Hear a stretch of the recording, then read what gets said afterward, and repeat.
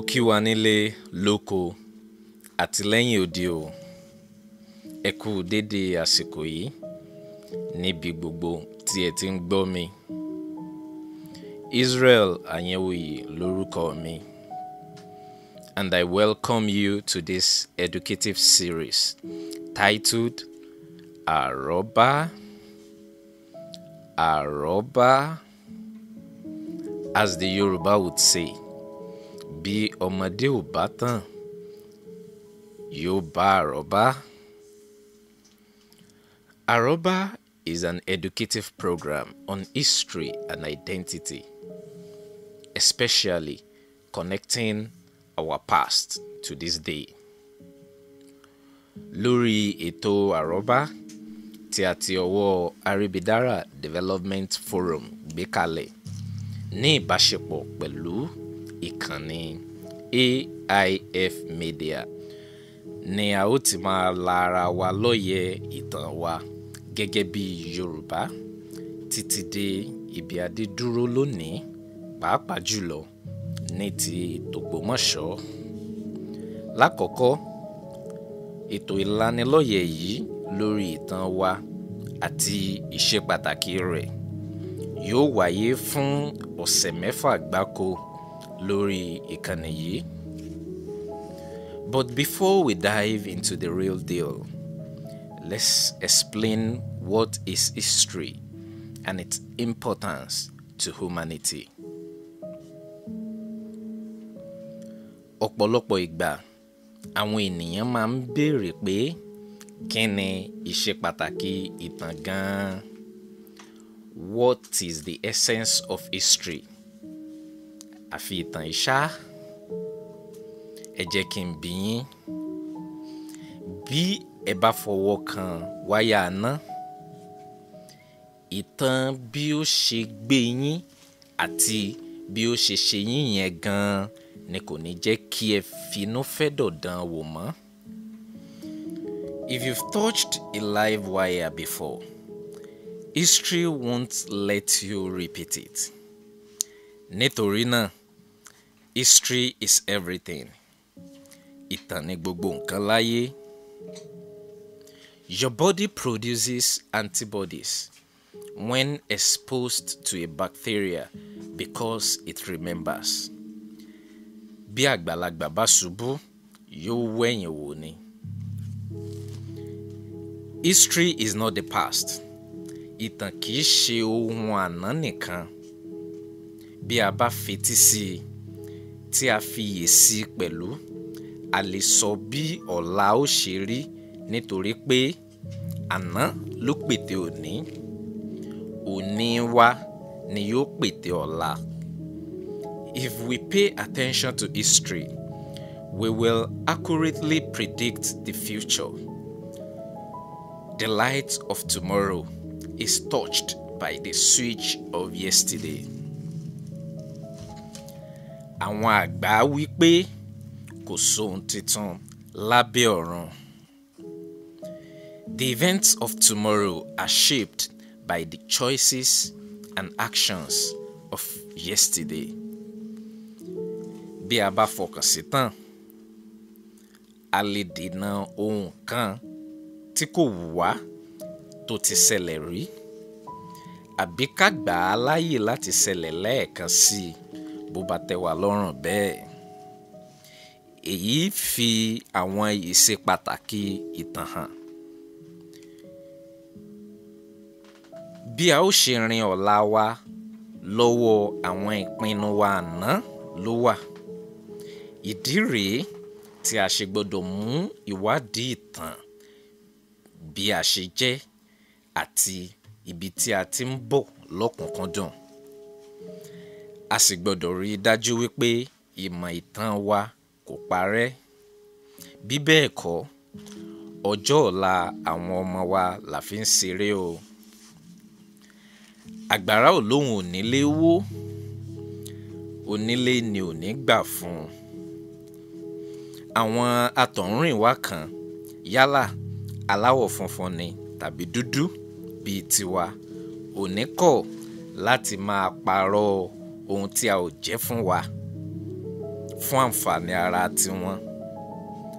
Àwa la gbọ́dọ̀ sọ ìtàn ara wa. Ẹnìkan ìmọ̀ sọ jù yóò sọ lọ o. Lóòótọ́, oríṣiríṣi ìtàn àti àgbékalẹ̀ ló ti wáyé lórí bí ìran ènìyàn ṣe bẹ̀rẹ̀.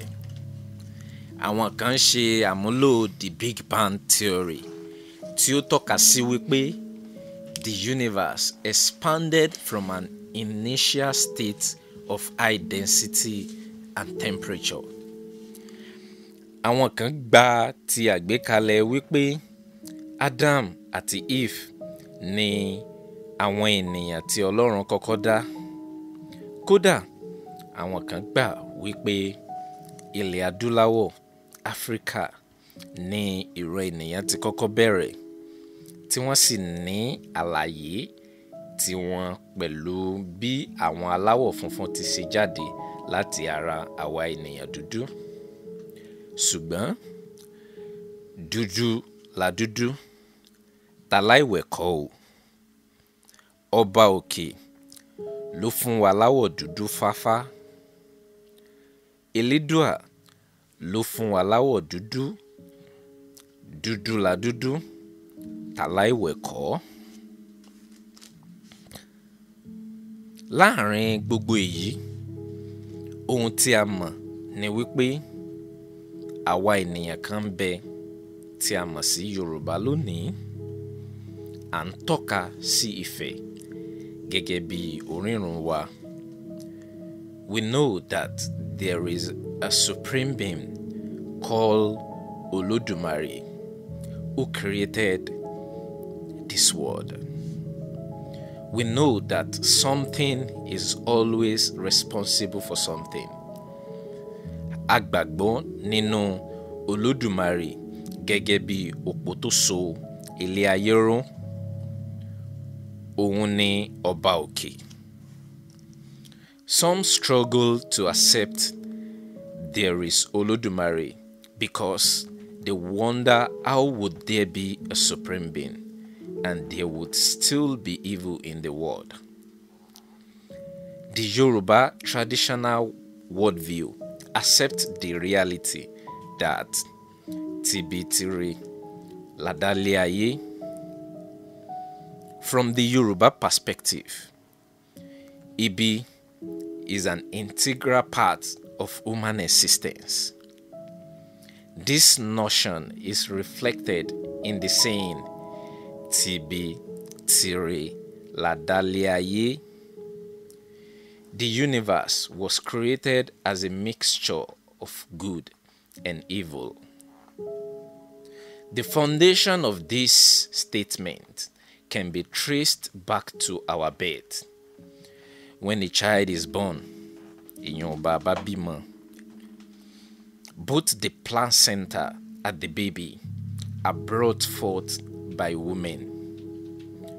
The placenta is referred to as ìkejì ọmọ or olubi. Èyí gan jẹyọ nínú ọ̀pọ̀ odù Ifá. Àbí ẹ̀yin ò mọ ohun tí à ń pè ní Ifá ni? Àwa Yorùbá láti ìgbà ìwáṣẹ̀ gbàgbọ́ pé ọ̀rọ̀ nìfá, ọ̀rọ̀ ẹnu Olódùmarè nìfá. Ìdí nìyí tí Ifá fi jẹ́ àkójọpọ̀ ọgbọ́n, ìmọ̀, ìṣèlú àti ìwòye àwa ènìyàn Yorùbá. Ifá is the compendium of the Yoruba wisdom. Kò sí ohun tí Ifá ò fà.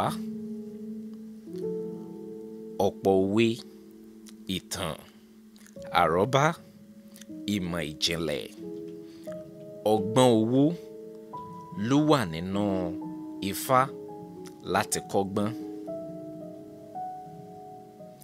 Ifá kan náà ló ní àríṣeláríkà. Àríkà òun mọ̀mọ́ ní bàbá rẹ̀ gùn. Èyí ló dífá fún ogbè tí ó fi àpò wàkọ́wòrì ọmọ ìyá ẹ̀ lọ́rùn. Wọ́n ní ogbè ò wẹ̀yìn ìwòrí ń gbé ọ lápò sá lọ. ó ní kí wọ́n ó fi sílẹ̀ kóun ó lè rírè gúnṣe ní ìtàn ìgbà ìwáṣẹ̀ kan rèé nínú ogunlọ́gọ̀ tó jẹyọ nínú Ifá. Ọ̀rúnmìlà ni àwa Yorùbá mọ̀ gẹ́gẹ́ bí ẹni tí Olódùmarè fi Ifá rán, and we believe in the Irúnmọlẹ̀ and òrìṣà. Àwọn wo gan-an ni Irúnmọlẹ̀? Àwọn wo lòrìṣà? There are primordial divinities called Irúnmọlẹ̀ that have existed since the very beginning. These primordial beings are deeply woven into the fabric of our existence and hold immense significance for the Yoruba. Látorí Ọ̀rànfẹ̀ onílé iná, Odùduwà, Ọbàtálá, Ògún àti àwọn ọ̀kànlénírínwó irún ọmọ ilẹ̀ tó kù. These are founding fathers. Gbogbo irúnmọlẹ̀ ni òrìṣà, ṣùgbọ́n gbogbo òrìṣà kọ́ ni irúnmọlẹ̀. Lédè kúkúrú, àwọn ẹni oríṣàdá tí wọ́n kó ipa tó yàtọ̀ ni Yorùbá ń pè lórìṣà. These are beings with extraordinary deeds while on earth. Àwọn wọ̀nyí níyà, wọ́n ní bàbá, wọ́n gbélé ayé rí yàtọ̀ sí bí àwọn ènìyàn kan ṣe rò. Àwọn mìíràn máa ń sọ wípé àti ilẹ̀ Árábù ni ìran Yorùbá ti wá, ṣùgbọ́n ẹ jẹ́ á bira wa, ǹjẹ́ èdè Yorùbá tí à ń sọ ǹjẹ́ ó jọ bí wọ́n ṣe ń sọ tiwọn nílẹ̀ Lárúbáwá bí? Bọ́mọ ò jọ ṣòkòtò yóò jọ kíjìpá, bàbá ẹni là á jọ.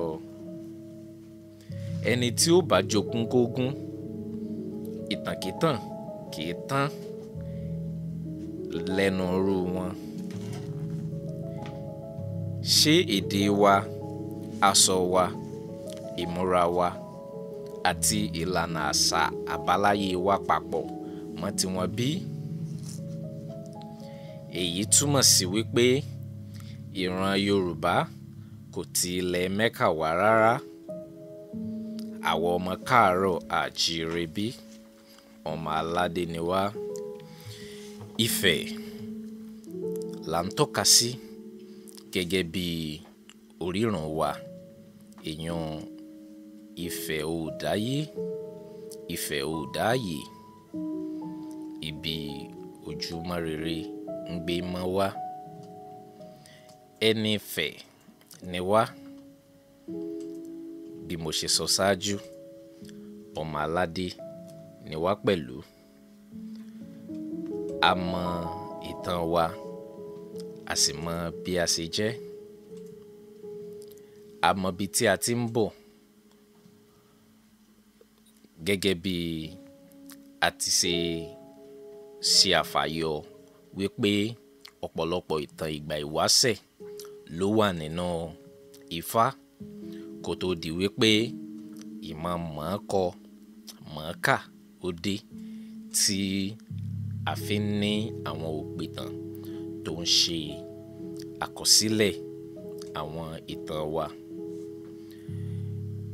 A fẹ́ lérò pé ìwé ìtàn àkọ́kọ́ ti Yorùbá tí ó jẹ́ kíkọ sílẹ̀ ní tàwarawa ó ní ìwé tí a pè ní The History of the Yorùbás by Reverend Samuel Johnson.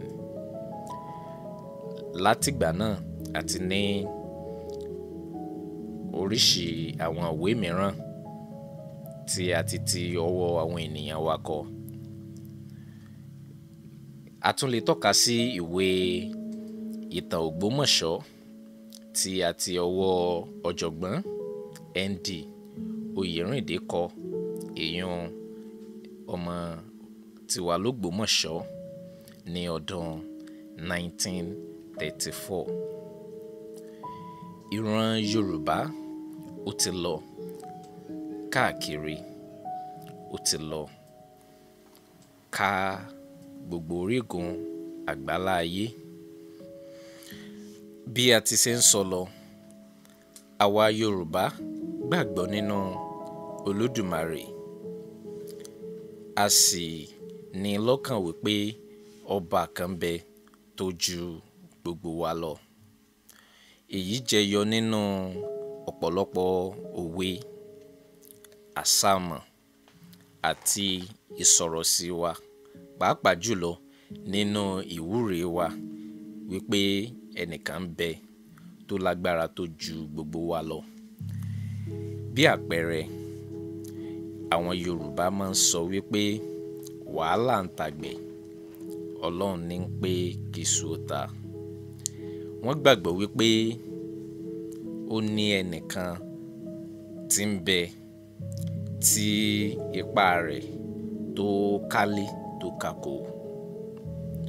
Wọ́n sì tún gbàgbọ́ kan náà nínú Olódùmarè nínú ọ̀rọ̀ wọn tí wọ́n ń sọ wípé òṣìkà tó yídó borí, bọ́ba yóò bá rí tọ̀run wò ó.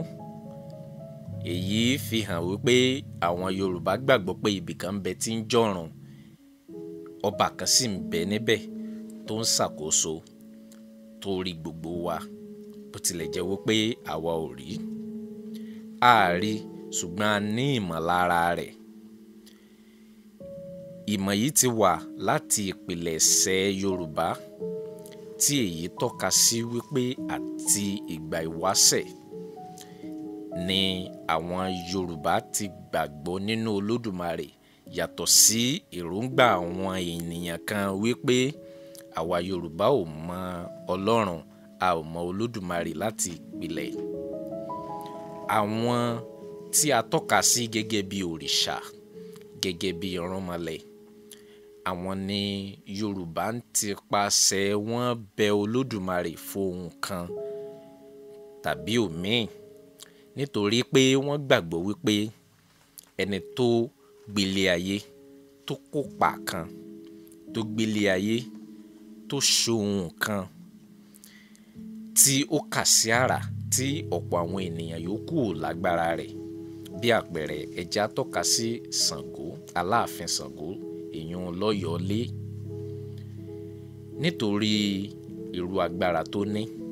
Lẹ́yìn ikú rẹ̀, ó ní àwọn omìsìn, èèyàn tá a pè ní followers, tí wọ́n ń ké pe Olódùmarè nípasẹ̀ rẹ̀, nítorí pé wọ́n gbàgbọ́ pé ẹni tó ní irú agbára kan tó kà sí àrà táwọn èèyàn yòókù lágbègbè yìí ò ní, bàbá ń tipasẹ̀ irú ẹni bẹ́ẹ̀ ké pe Olódùmarè, ó yẹ kí Olódùmarè ó gbọ́. Nínú ọgbọ́n wọn, nínú ìmọ̀ wọn, wọ́n ń ṣe eléyìí láti ìbẹ̀rẹ̀ pẹ̀pẹ̀, láti ìgbà ìwáṣẹ̀. Olódùmarè ń dá wọn lóhùn. Ohun gbogbo tí wọ́n ń nawọ́ lé lórí ó ń yọrí sí rere. Wọ́n ń rí ìdáhùn tí wọ́n fẹ́. Àwọn èyí tí wọn ò bá sì rí, wọ́n mọ̀ wípé ọwọ́ Olódùmarè lóhun gbogbo wà. Bá a bá wá ní àtẹ̀síwájú, ìsọ̀rọ̀ Yorùbá, àgbékalẹ̀ Yorùbá àti ojú ìwòye Yorùbá, how the Yoruba see the world around them, signifies that they are a group of wise people. Yorùbá gbọ́n nínú, Yorùbá gbọ́n nínú àgbékalẹ̀ wọn, nínú ìsọ̀rọ̀ wọn, nínú ìrònú wọn. Àbí sẹ́yìn tí ẹ ti bira yín léèrè rí wípé kí ni ìdí tí Yorùbá ṣe ń tọ́ka sí ibì kan pé ojú sánmọ̀ ni? Ta ló kọ́ wọn pé láti tọ́ka pé ojú sánmọ̀? Kí ló dé tí Yorùbá ṣe ń pè ibì kan ní ojúgun, pé ibi ojú igun ni? Àbí kí ló dé tí Yorùbá ṣe ń tọ́ka síbì kan pé ìsàlẹ̀ Ọ̀yọ́ rèé, òkè Ọ̀yọ́ rèé, òkè Ọ̀rá rèé, ìsàlẹ̀ Ọ̀rá rèé. Kí ló dé tí Yorùbá ṣe ń fi ẹ̀yà ara tọ́ka sí àwọn nǹkan wọn? Ṣé ẹ̀yin ti béèrè rí wípé kí ló dé, àbí báwo ni àwọn Yorùbá ṣe sọ àwọn ewé kọ̀ọ̀kan, ohun tí ń bẹ lágbègbè wọn, pé orúkọ báyìí la máa pè? Kí ló dé tí wọ́n ṣe pè kan ní ewé ṣẹ́gun sẹ́tẹ̀? Kí ló dé tí wọ́n ṣe pè ewé kan ní efinrin, tí wọ́n tó ń pè kan ní efinrin oṣó? Ìtumọ̀ ni wípé oníwádìí, onímọ̀ ìjìnlẹ̀ làwọn Yorùbá. Wọ́n rí ìṣe, wọ́n rí èsì, wọ́n rí ìdáhùn, wọ́n sì rí iṣẹ́ tí ọ̀kọ̀ọ̀kan àwọn nǹkan wọ̀nyí ń ṣe nípa ohun tá à ń pè ní try and error, ni wọ́n fi já sí àwọn ìmọ̀ ìjìnlẹ̀ wọn kọ̀ọ̀kan lágbọ̀ndàn tí a ní lónìí. Kí ló dé tí Yorùbá ṣe tọ́ka nínú èdè wa wípé ènìyàn ni wá, ẹnì kọ̀ọ̀kan wa? Ènìyàn, ìtumọ̀ ènìyàn pé ẹni tí a yàn, ènìyàn kọ̀ọ̀kan, ẹni tí a yàn ni ọ́, ẹni tó ní ojúṣe tiẹ̀, ẹni tó ní ipa tiẹ̀ láti kó, ẹni tó ní iṣẹ́ àrà tá a kó lé lọ́wọ́ láti ṣe nílé ayé. Èyí ń tọ́ka sí ohun tí à ń pè ní purpose nínú ọ̀rọ̀ wa. Ọgbọ́n bẹ́ẹ̀ nínú òwe wa, ìmọ̀ sódò síbẹ̀. They are full of knowledge, and many of our words are self-explanatory. They give their message. Ó fẹ́ mọ̀ sí ohun tí ń jẹ́ ọ̀rọ̀ orúkọ nínú èdè Yorùbá, pé bí àpẹẹrẹ tá a ní Adégoróyè, Ọlátúndé. Ìsúnkí ọ̀rọ̀, a pè ọ̀rọ̀ kan papọ̀ ní gbólóhùn ni. Gbólóhùn Ọlátúndé. Ìtumọ̀ ni wípé ọ̀rọ̀ kọ̀ọ̀kan ó ń ṣiṣẹ́ kọ̀ọ̀kan. Adégoróyè là ń pè ní Adégoróyè, Adégorí oyè. Yorùbá ń sọ ọ̀rọ̀ ni, à ń sọ ọ́, a máa ń sọ ní bígbà tá à ń sọ̀kò láti ní ipa kan láti mú nǹkan jáde. Èyí jẹ́ àwọn ohun àlùmọ́ọ́nì. These are great treasures. These are resources in the Yoruba language and culture and history that we need to pay attention to as an individual. A gbọ́dọ̀ fojú fiyè fọkàn sí àwọn nǹkan wọ̀nyí gẹ́gẹ́ bí Yorùbá, láti jẹ́ kí àwọn nǹkan wọ̀nyí ran ìgbé ayé wa lọ́wọ́, ìmọ̀ wa, ìwòye wa, àti láti lè jẹ́ kí a túbọ̀ gbé ìgbé ayé tó nítumọ̀ ju bí a ti ṣe ń gbé látẹ̀yìnwá lọ. Ní ilẹ̀ Yorùbá, nílẹ̀ adúláwọ̀ lónìí, there is hardly an adaptive innovation. Ìyún ohun tí à ń pè ní ohun tá a pilẹ̀ gbé kalẹ̀ fún ìlò tara tiwa, tí èsè wípé wọ́n gbé wá láti ibìkan fún wa pé ẹ máa ṣàmúlò rẹ̀, pé bí wọ́n ṣe ń ṣe láti ibìkan ni ẹ̀yin náà máa lò ó.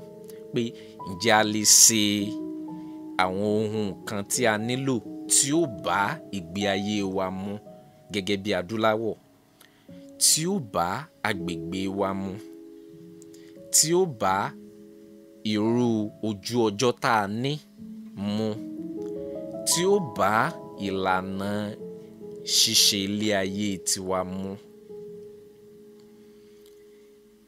Bí a kò bá mọ ìtàn wa, bí a kò bá mọ ibi tí a ti ń bọ̀, a ò ní mọ bí a ṣe lè lo ọgbọ́n àtinúdá láti ṣètò àwọn nǹkan wọ̀nyí.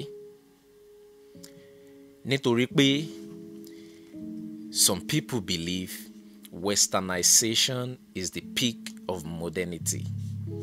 Àwọn ènìyàn gbà wípé àṣà òkèèrè òun ni òpin ọ̀làjú, òun lọ̀làjú. Bí wọ́n ṣe máa ń sọ pé ọ̀kánjúà ń dàgbà, alọ́lá ń rewájú. Ọ̀pọ̀ wa a rò wípé à ń ṣe ilé ayé, a rò wípé nǹkan tó ń bọ̀ ń dára sí i fún wa, láì lóye pé à ń bà wọ́n jẹ́ ni, láì lóye wípé ọ̀pọ̀ àwọn nǹkan tá à ń tọ́ka sí gẹ́gẹ́ bí ohun tá a gbélé ayé ṣe àbí ohun tá a lè tọ́ka sí gẹ́gẹ́ bí ohun àràmọ̀ǹdà tá a ṣe, àwọn baba ńlá wa ti ṣe sẹ́yìn, kódà lọ́nà tó dáa ju bí àwa ṣe lérò pa ń ṣe lóde òní lọ. Ṣùgbọ́n bí a kò bá fetí sí ohun tó ti wà látẹ̀yìnwá, bó o la ṣe fẹ́ mọ̀ wọ́n, àti pé bó o la ṣe fẹ́ mú wọn sà lóògùn, káyé ó fi túnbọ̀ rọrùn, káyé ó fi túnbọ̀ dára sí i fún gbogbo wa.